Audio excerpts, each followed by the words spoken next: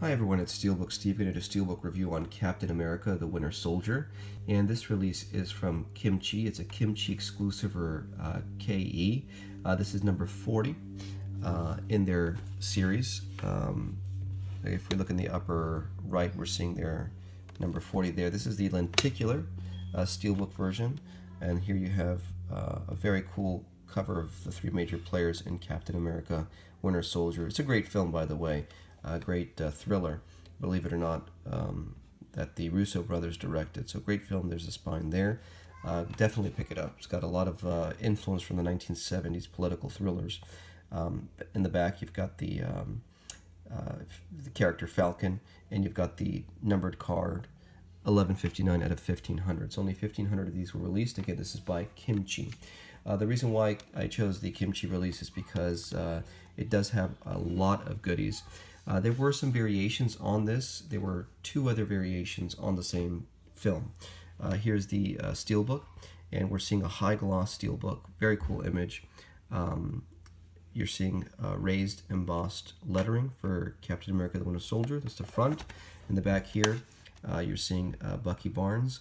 It looks like it's one continuous shot of the helicarriers crashing, and you're seeing both characters kind of reflecting that moment there. So again, high res, high gloss on the front and back.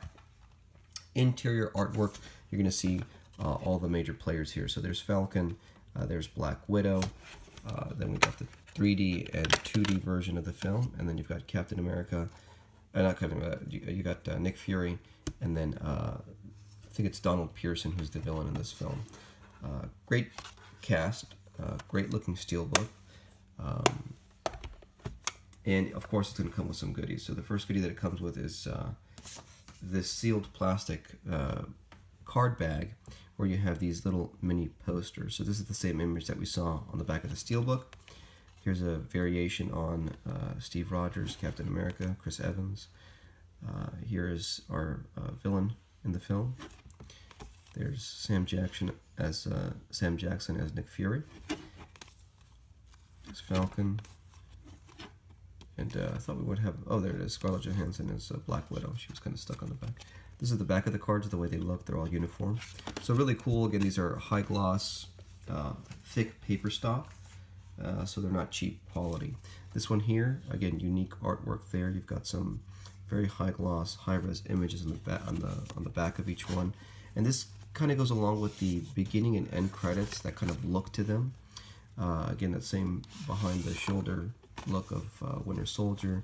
There's Nick Fury, their villain, Black Widow, Falcon. Great looking images, I think. They look really cool. Again, just to add to the flavor of the film. And then that's what they came in this envelope here that you just kind of open up. And you have also a booklet as well to the film. There's the front, there's the back.